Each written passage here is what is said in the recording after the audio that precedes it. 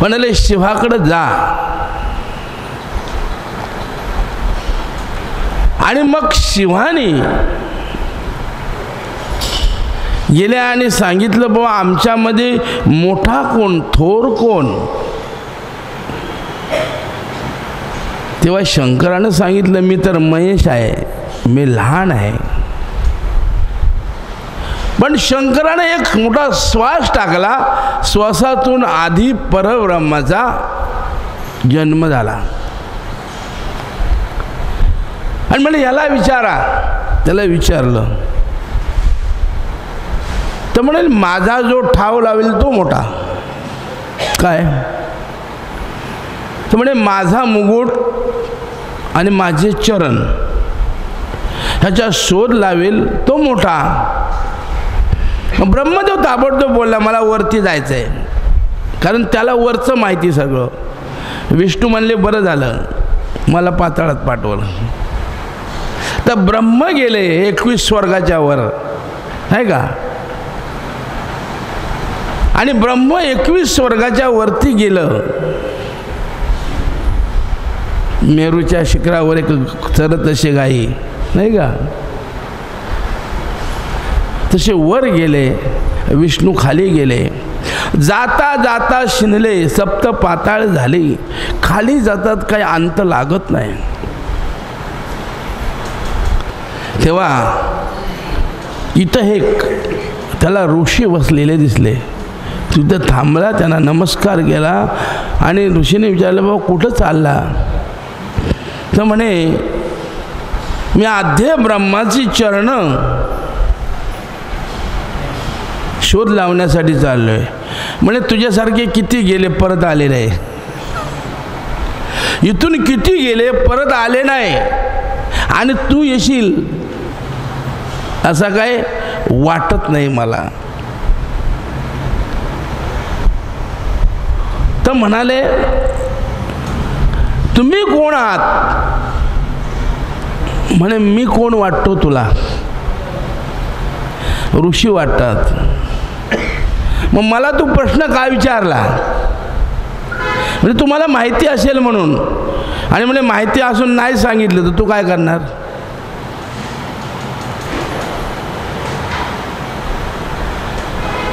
तर म्हणे मला सांगा पाहिजे ते करेन. म्हणाले इथं तुला मी सांगीन तसं राहावं लागेल, सांगील तसं करावं लागेल. मग तिथं बसवला. लावून या लक्ष, पाचवी ती मुद्रा. परब्रह्म लागले डोळा, डोळे तसे 16 सुख 16. आणि मग तिथं जाऊन बसले, अनुष्ठान मांडलं. अनुष्ठान झालं, तपश्चर्या झाली. आणि जेव्हा तपश्चर्या झाल्यानंतर समाधी सुटली. म्हणाले आता तरी सांगा. तर म्हणाले सांगतो. तू काय पाहिलंस? समाधीत काय पाहिलं? मग समाधीमध्ये स्वानंद पाहिला. म्हणजे स्वानंद हे स्वरूप आहे. आणि त्या स्वरूपाची खूण जी आहे ती अगम्य आहे. तू जे पाहायला आलास तोच झालास.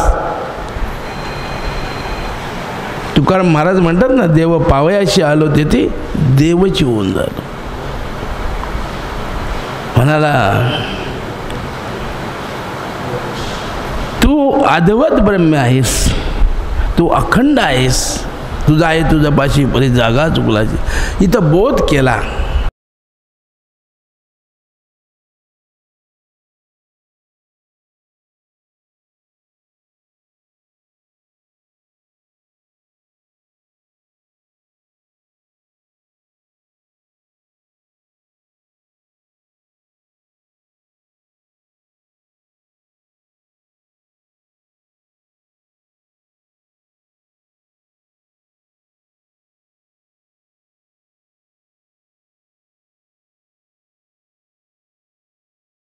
गेले. ब्रह्मदेवानाही अंत लागला नाही. मग ब्रह्मदेवाच्या 2 दासी केतकी आणि गाय, त्यांना सांगितलं तुम्ही साक्षी द्या खोटी की मी मुकुट बघितला म्हणून. त्या दोघींना घेऊन आला. विष्णू गेल्यानंतर ब्रह्मदेव आले. ब्रह्मदेवांना विचारलं काय तुम्ही पाहिलं का? तर म्हणले हां मी साक्षी आणले 2. त्यांना म्हटलं पाहिले का? हां म्हणाले. हे म्हणाले पाहिलं आम्ही. नक्की पाहिलं? म्हणाले पाहिलं. आता ब्रह्मदेवानं सांगितलंय नाही म्हटलं तर शाप देतील नाही का. एखादा जर अधिकारी माणूस असेल काय असेल तर खोटं नावेलाजून बोलावं लागतंय. तशी खोटे बोलले. बोलल्यानंतर शिवानं शाप दिला. आणि शाप दिल्यानंतर काय शाप दिला? गाईला सांगितलं तू नरकवास भोगशील. केतकीला सांगितलं तुझ्या अंगाला सगळ्या काटे येतील. आणि एवढं बोलल्यानंतर तुम्ही पाहिलं नाही. ब्रह्मदेवाचा अहंकार संपला. ब्रह्मदेवाचा अहंकार निघून गेला. आणि ब्रह्म शरण गेले. विष्णू तर प्रथम शरण गेले होते. त्यांनी सांगितलं की बाबा ह्या दोघींना जो शाप दिलाय त्यांचा तुमच्याशिवाय कोण उद्धार करणार नाही. ब्रह्माला सांगितलं बघा ह्याला म्हणतात ज्ञान, अपरोक्ष ज्ञान. दुसऱ्याची दया येणे नाही का, त्याला अपरोक्ष ज्ञान म्हणतात. आणि ते अपरोक्ष ज्ञान ब्रह्मदेवांना प्राप्त झालं. आणि प्राप्त झाल्यानंतर विष्णूला प्राप्त झालं. मग त्यांनी आशीर्वाद दिला म्हणे पृथ्वी तळावर तुम्ही जाल. गायीला सांगितलं तुला नरकवास आहे पण पुढून नरकवास आहे पण तुझ्या उदरामध्ये 33 कोटी देव असतील. तुझं गोमय पवित्र राहील आणि गोमूत्र पवित्र राहील. कुठची मशीन बसवली हो पोटात गायीच्या? आहे का कुठची मशीन बसवलेली? दूध किती पवित्र, तिचं गोमय किती पवित्र, तिचं गोमूत्र किती पवित्र गायीचं. ती पवित्रता दिली. आणि केतकीला सांगितलं की तुला काटे येतील पण तुला जे फूल येईल त्याचा वास चांगला असेल आणि ते स्वासिक असेल आणि ते तुम्हाला सगळ्यांना आवडेल. पण काट्यात त्याचा अंगीकार कोण करणार? तर म्हणजे प्रथम मी करेन. म्हणून शंकराला केवढ्याचं फूल आवडतं. आणि असा अहंकार जो निघून गेला, हे मूल आधार चक्र आहे. पाताळ कंदेश्वर. तुम्ही मूळ आधारपर्यंत गेला नाही तर आधारच नाही. अष्टपाकळ्याचं कमळ आहे. तिथं कुंडलिनी शक्ती राहते.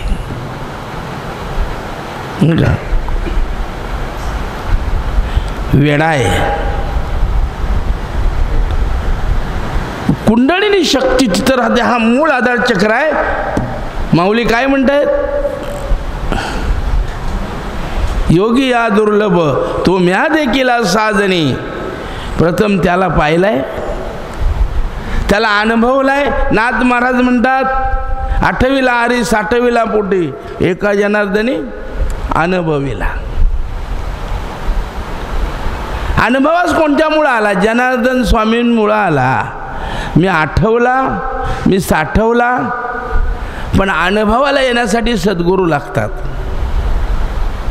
सगळ्यांनाच माहिती आहे नामदेव महाराजांची कथा नाही का. म्हणून सद्गुरू पाहिजेत. सद्गुरू वाचून सापडे ना सोयी धरावे ते पायी आले. आपण सारखी करीत सद्गुरू पाहिजेत. आणि सद्गुरू असल्याशिवाय तिथं जाता येत नाही. बीज पाहिजे नाही का. कंद, कंद म्हणजे बीज. कंद, कंद म्हणजे मूळ. म्हणून पाताळ कंदेश्वर ईश्वर हे गणपतीचं स्वरूप. आणि आपण आता भाद्रपद महिन्यात ते रूप. सगुण निर्गुण एक गोविंदो रे. सगुण पण तू, निर्गुण पण तू.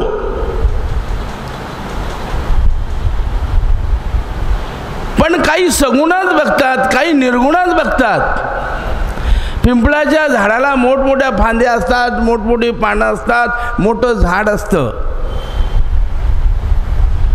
पण पिंपळाचं झाड बीजात असतं. ते बीजात दिसलं पाहिजे. ह्याला आत्मज्ञान म्हणतात, याला स्वरूप म्हणतात. आणि डोळ्यानं आपण पाहतो, दोन डोळ्यानं, त्याला रूप म्हणतात नाही का. ज्ञानचक्षु आणि चर्मचक्षु नाही का. गावीचे होते लेंडवळ, गंगेशी मिळता गंगाजळ. कागविष्टाचे झाले पिंपळ, तयाशी निंद कोण म्हणे. तसा कुजाती मी अमगळ, परी तुझा म्हणतो केवळ. कन्या देऊन या कुळ मंगाय विचारावे. गावीचं जे जल आहे, पाणी आहे ओढ्यातलं, त्याच्यात आपण विधी कुठचीही करतो नाही का. शौचाला जातो, तेच पाणी गंगेत पोचतं. आणि तिथं गेल्यानंतर गंगाजळ नाही का. तुम्हाला माहिती आहे, पिंपळाच्या बीजाला किंवा वड्याच्या बीजाला 7 पडदे आहेत. ते जमिनीत घालून रुजत नाही. ते कावळ्याच्या पोटात गेल्यानंतर 7 दिवस राहते आणि त्याला बीजांकुर येतो कावळ्याच्या पोटामध्ये. आणि त्याला बीजांकुर घेतल्यावर ते कुठेही विष्ठा चांगला तिथं रुजतं, त्याला पाणी लागत नाही. पिंपळाच्या वड्या झाडाला बघा, कुठं तुमच्या दगडात रुजते ते.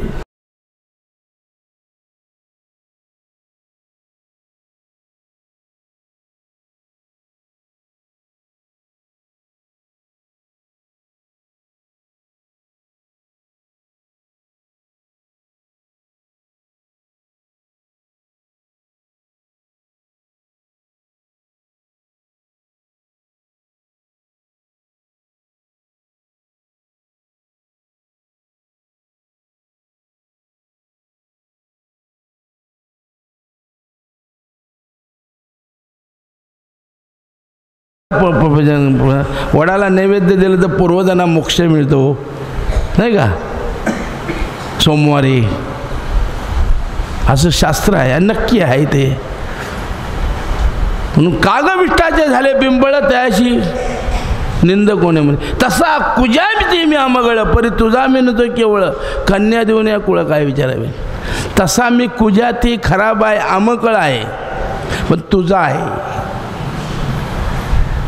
मी तुझा आहे, मी संपूर्ण आता तुझा झालोय नाही. माऊली म्हणतात, तनू म्हणू जीवे चरणाशी लागावे, अगरवता करावे दास्यत्व. तना मनानं लागतात सगळे, पण जिवाळा पाहिजे. तनू म्हणू जीवे. जेव्हा जिवाळ्यानं आपण लागतो तेव्हा त्याचे होतो नाही का. कन्या देऊन या कुळ मग काय विचारावे. पोरगी दिल्यानंतर जावयाचं कुळ विचारायचं का. तुम्ही कुठच्या कुळातले, योग्य आहे का. तसं देवाला सांगतात, फक्त शिष्यांना सांगतात की तुम्ही आता नाम दिलंय आणि आता मी कसा आहे मला काय विचारता. पोरगीचं लग्न करण्याच्या आधी जावयाचं कुळ विचारावं का. लग्न झाल्यानंतर मग सद्गुरू करताना विचार करावा. केल्यानंतर किंवा शिष्य करताना विचार करावा. केल्यानंतर म्हणून शिष्य सद्गुरूला म्हणतात, देवाला भक्त म्हणतात की कन्या देऊन या कुळ मग. मी खराब असेन, कसा असेल, पण आता मी तुझा झालोय. तैसा कुजाती मी अमगळ परी तुझा म्हणतो केवळ. कन्या देऊन या कुळ मग काय विचारावे. कन्या दिल्यानंतर कुळ काय विचारावं नाही का. भक्ताचा देवाचा गुरु शिष्याचा संवाद आहे. म्हणून आपण त्याचं व्हायला पाहिजे. आणि आपण त्याचं जोपर्यंत होत नाही तोपर्यंत तो आपला होत नाही नाही का. आई नाही अव्वा आई ना अगं आई लई मोठा फरक. एखादी सून सासूला आई म्हणते अहो आई अहो आई इकडे अहो इकडे तिकडे अहो आई हे करा अहो काही ते करा. अगं आई म्हणत नाही. अगं ज्याच्यात महत्व आहे त्याच्यात अहो मध्ये नाही आहे का. इथं लौकिक आलं आणि अगं ह्याच्यात जिव्हाळा आला. म्हणून तनू म्हणून जीवे चरण. अगं आई मी आता जाणार नाही असं म्हणणार काय. अहो सासूबाई अहो सासूबाई करतो. अगं आई मी काय करणार नाही नाही का. ऐशे केले हे गोपाळे नाही सोवळे ओवळे. पंसांगी काटे आता अमृताचे साठे. नारळ बाहेर ता कटून परी अंतर्यशे निर्मळ नाही का. ऐशे केले हे गोपाळे नाही सोवळे ओवळे. म्हणून नारळ जरी बाहेरून कटून दिसला तरी आतमध्ये निर्मळ असतो. फणसाला काटे असतात आतमध्ये गोड असतो नाही का. दिसतं तसं नसतं आणि म्हणून जग फसतं नाही का. साधू जवळ घेत नाहीत संत जवळ घेत नाहीत. देव लवकर घेत नाहीत आणि घेतलं तर सोडत नाहीत. सापडलो एकामेका जन्मोजन्मी नाही सुटका म्हणून सोडत नाहीत. म्हणून साधूकडं म्हणून आपण लक्षात ठेवायचं आहे की आपल्याला काय करायचं आहे नाही का. पहिल्या प्रत्येकाचा अधिकार आहे तसा मार्ग आहे. अधिकार प्राप्त केला पाहिजे.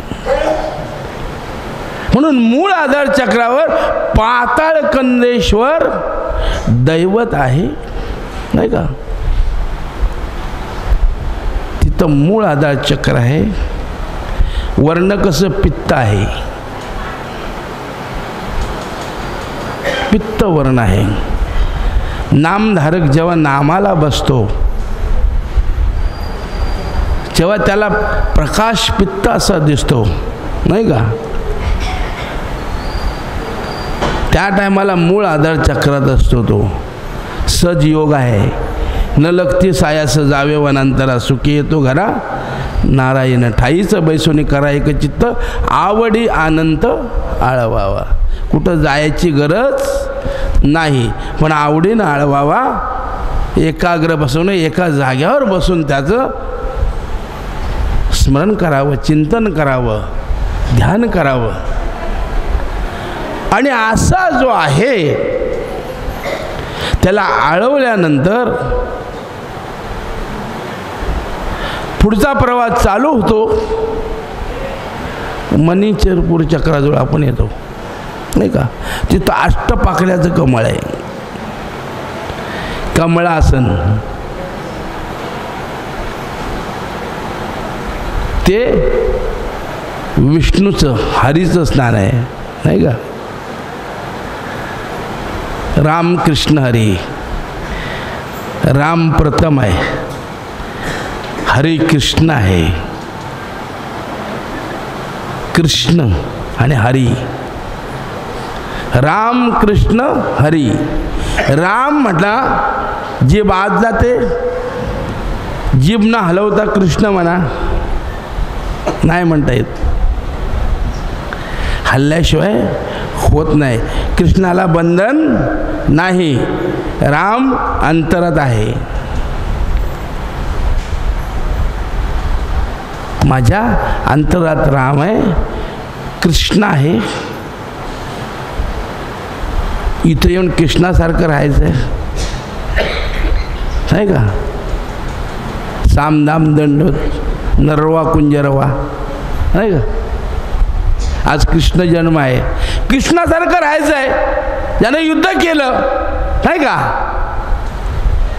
दया क्षमा शांती भक्तीचे घर, कर्तव्य तयाउनी थोर, कर्तव्यांगी कर्मयोग तोची भक्ती संसार. दया क्षमा शांती भक्तीचं घर आहे, पण साधक कर्मयोग्याला कर्तव्य थोर आहे, कर्तव्य थोर आहे. तुमचं जर कर्तव्य तुम्ही केलं नाही, एखादा मुलगा शाळेत जात नसेल आणि त्याला म्हटलं बाळा जा जा जा, राग आल्यानंतर आण काठी, ह्याला असा मारतो की जागेवरनं उठला नाही पाहिजे. एवढा बाप मारील का हो मुलाला? कधीच नाही मारणार, पण बोलावं लागतं. तो थांबत पण नाही, पळतो जातो म्हणतो का? उसना राग आणावा लागतो. नाही राग आला तर बाळा जा बाळा जा बाळा, त्याला माहिती आहे माझा वडील काय करणार नाही, माझा बाप काय करू शकत नाही, म्हणून उसना राहणं. म्हणून कर्तव्य थोर, कर्तव्यांगी कर्मयोग तोची भक्ती संसार. हीच भक्ती आहे. म्हणून कर्मयोग्यानं काय करावं? नामस्मरण करावं, चिंतन करावं आणि आपलं कर्म योग्य पद्धतीत करावं नाही का. शास्त्राचा आधार घेऊन अध्यात्म विज्ञान आणि शास्त्रज्ञान ही सांगड आहे, ही त्रिपुटी आहे. अध्यात्म आत्म्याचं ज्ञान आहे, विज्ञान हे भौतिक ज्ञान आहे आणि शास्त्रज्ञ शास्त्राचं ज्ञान आहे. शास्त्रात बसतं तेच विज्ञानी करतात. आत्मज्ञानाला शास्त्र नाही, बंधनच नाही त्याला. आत्मज्ञानाला बंधन नाही. आता आपण बघितलं तर धर्मसिंधू आणि निर्णय सिंधू दोन ग्रंथ आहेत. धर्मामध्ये धर्म सांगितलाय, धर्मसिंधूमध्ये कसं वागावं, आणि निर्णय सिंधूमध्ये सप्त ऋषीने निर्णय घेतले, तर हे नाही जमलं तर असं करावं. आणि भृगु ऋषीने सांगितलंय भृगु संहितेमध्ये, आत्मज्ञानी याला याचं बंधन नाही. कारण आत्मज्ञान हे सगळ्याच्या पलीकडचं आहे, सगळ्याच्या आधी आहे. कारण इथं सगळी बंधनं, आज ज्यांचा जन्म आहे जगद्गुरू त्यांनी सगळी बंधनं तोडून टाकले. तिथं एक बंधन नाही ठेवलं. ठेवलं का? ठेवलं असलं तर सांगा मला. सगळी बंधनं तुटले, म्हणून पूर्ण तो अवतार ना त्यांचा. म्हणून माऊली म्हणतात योगिया दुर्लभ तो म्या देखील साजनी. योगियाला दुर्बल असा मी साजनी देखलाय. साजनी 6 ठिकाणी बघितलाय मी, एका ठिकाणी नाही, 7 चक्रावर बघितलाय मी. मणिपूर चक्राजवळ विष्णू दैवत आहे आणि विष्णू देवात स्वत पितांबर आहे, तिथं स्वत रंग आहे नाही का. खुण बांधिली कैशी अनुभव आहेत. उन्हाच्या समोर उभं राहायचं, डोळ्यात तोंडात भरपूर पाणी घ्यायचं आणि करून थुकायचं. 7 रंग दिसतात. 7 रंग दिसतात आणि वेगवेगळे दिसतात. इंद्रदशेला लागलं की त्याचे 7 रंग असतात नाही का. रंगाई ओ रंगाई विठाई कन्नाई. म्हणून रंग जे आहेत ते सप्त रंग आहेत. 7 रंगामध्ये अनेक रंग होतात नाही का. एकाला 7 7 7 49 त्याचे 7 असे रंग आहेत. पण सप्तरंगाचं जे कोष्टक आहे अशा प्रकारे. आणि याच्यासाठी काय फक्त सज योग, राजयोग म्हणतात त्याला. सज कलियुगी उदार हरीच्या नामे सज योग आहे. याच्यासाठी कुठं जायची गरज नाही, फक्त 1 तास नामस्मरण करायचं आहे. आणि इथं गेल्यानंतर आपल्याला तो रंग दिसतो श्वेत. इथं आल्यानंतर पित्त नाही का, इथं पित्ताची पिशवी आहे.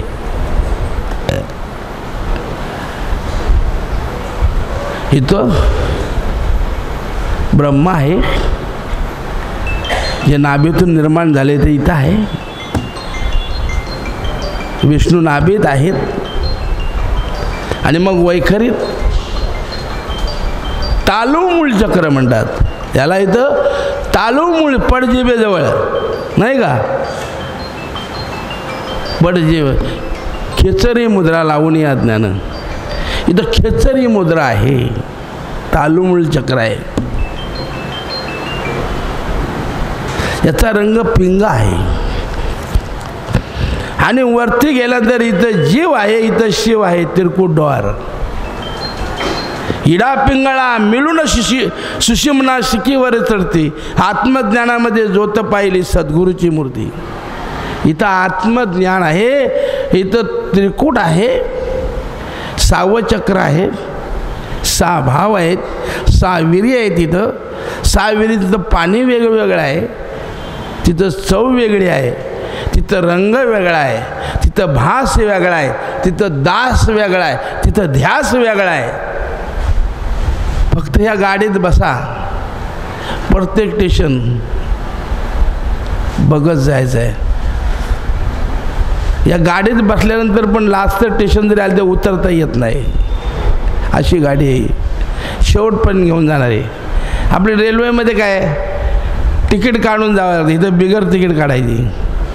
ह्या गाडीतनं शेवटपणे उतरायचं नाही, उतरावं लागतच नाही. अरे गाडीच होऊन जातो आपण उतरायची काय गरज, त्याच्यात विलीनच होऊन जातो आपण.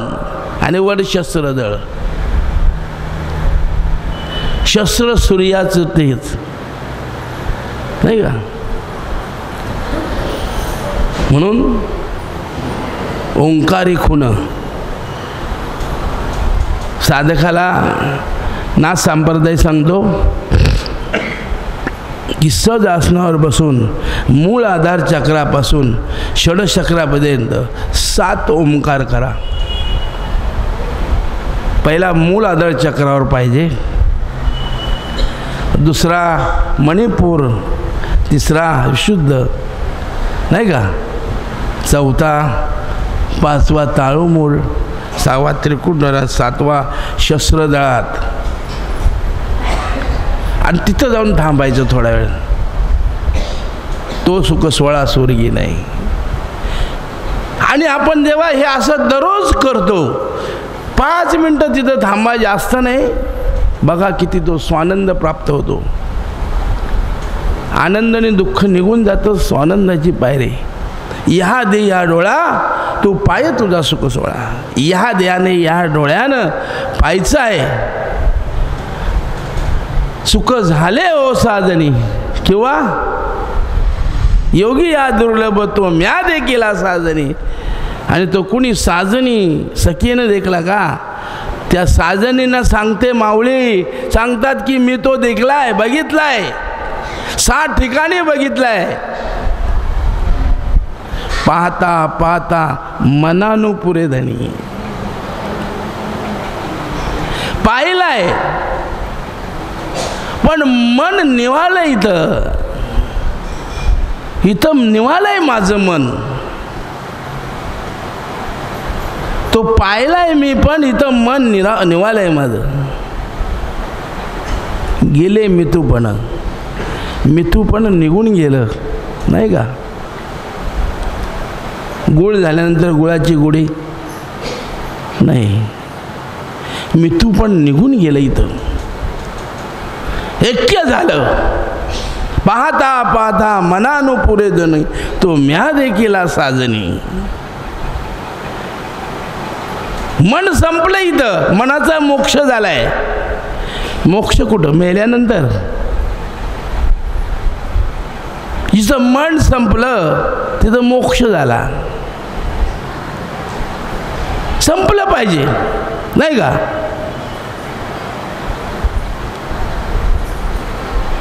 ते मन कुठं बसते? आपण म्हणतो आपण नामाला बसल्यानंतर अपरोक्ष ज्ञान आहे, माझ्या लक्षात येतं, मला ते देतं ते. अरे हे भोगायचं इथे 184 हे आलंच पाहिजे. हे आल्यानंतर ते तिकडं जर आपण लक्ष दिलं नाही, नाही का? एखादा माणूस 10 वेळा आपल्याला काय शिव्या देत असतो किंवा वाईट बोलत असतो, त्याच्याकडे लक्षच दिलं नाही, तोच कंटाळतो. तशी ही पाप कंटाळून जातात हो. तुम्ही काय लक्ष देत? अलक्ष लक्ष निरंजन. माझं लक्ष कुठं? मी तिथं आहे नाही का? कुठं आहे? अलक्ष लक्ष निरंजन. मग मी तिथं आहे तर मी ह्यांच्याकडे लक्ष करा. हत्ती कधी कुत्र्यांच्याकडे बघतो का हो? किती हात कुत्री भोकू दे, तो मान हळवत नाही. तसं मला काय करायचं आहे? मग ते कंटाळतात. हे विषय आहेत ना, आयुष्यभर जे केलेत ते येणारच ना. अनेक जन्म गेलेत इथं हे करून. ते इथं भोगायचं आहे. या देहा डोळा, या डोळ्यानं या देहामध्ये इथंच भोगायचं आहे. मग त्याला टाईम लागणार नाही का? ग्रॅज्युएशन करायला 25 वर्ष लागतात. हां, इथं आम्ही केल्यावर पाहिजे ताबडतोब. कुठं मिळणार नाही का? महिन्याभर नोकरी केल्यानंतर पगार मिळतो. सर्व्हिसला माहिती आहे, महिन्याभर नोकरी केल्याशिवाय पगार मिळत नाही. ॲडव्हान्स असतो थोडासा मध्ये लागला तर. पण नोकरी महिनाभर करावी लागते ना, तेव्हा पगार मिळतो. कितवा विषय मिळतो? 8वा. आता 8वाचा जन्म आहे म्हणून 8वा नाही का? प्रथम इन्कम टॅक्स. असं काय CST लागलाय काय नाही का? नंतर मालक काय तुमच्या जीवावरच, जागा असणारी तुमच्या जीवावरच, तुमच्यावरती असणारा मॅनेजर तुमच्या जीवावरच, तो काय काम करत नाही. सुपरवायझर, ग्रुप लीडर नाही का, आणि बाकी सगळे. आणि 8वा हिस्सा आपल्याला. मग 30 दिवस काम करून 8वा हिस्सा घ्यायचा आहे. हां, आपण काम करायचे, सगळ्यांचे हिस्से निघून जातात आणि तुम्हाला लास्टला मिळतो. अहो इथं एकदा करा, डबल घ्या. 1 तास करा, 24 घंटे घ्या. 1 तास त्याला जपा, तो तुम्हाला दिवसभर जपेल. सकाळी 1 तास जपून जायचं नाही का? दिवसभर तुम्ही जपतच राहणार नाही का? तो जपतो हो, तुम्हाला जपायची काही गरज नाही. तुमच्या हातून वाईट घडायचं असलं तरी तो घडायला देत नाही. आणि चांगलं घडताना कोण आडवा आला तर त्याला तो जवळ यायला देत नाही. म्हणून बरं, वाईट आणि चांगलं काय हे आपल्याला कळतं त्याच्यामुळं, त्याचं नामस्मरण केल्यामुळं. म्हणून पाहता पाहता मनानु पुरे जणू तो म्या देखील साजनी. मग माऊली सांगतात, तो मनाच्या पलीकडचा आहे, माझं मन तिथं निवालय, असा तो आहे आणि तो मी पाहिलाय नाही का? अनुभवल्याशिवाय पाहता येत नाही. अनुभवला पाहिजे. काल महाराजांनी कीर्तन केलं, ते म्हणाले महाराजांनी सांगितलंय सकाळी काकड्यापर्यंत कीर्तन करा, आणि काकड्यापर्यंत जर केलं तर तो अनुभवता येईल आणि काकड्यात पाहता येईल. पाहायचं असलं तर बघा. आज सकाळपर्यंत भजन करा, कीर्तन करा, सकाळी नाही पाहता आलं तर बघा. इथं रोकडा आहे, पाहताच येतो. अनुभवी गुण आहे इथं. त्या रोखाने गेलं पाहिजे, त्या प्रेमाने गेलं पाहिजे. का नाही?